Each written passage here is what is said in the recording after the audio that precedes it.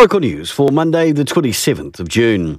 Over $4,000 and two world records were achieved over the weekend. Sam Rossiter-Steed and MP Kieran McAnulty interviewed each other for 26 and a half hours at the White Swan in Greytown, beginning Saturday morning to achieve the feat, with the money going towards the Rural Support Trust. The Guinness World Records, however, are yet to be verified. The Wairarapa DHB has issued a warning over the weekend after a number of people overdosed on a synthetic drug.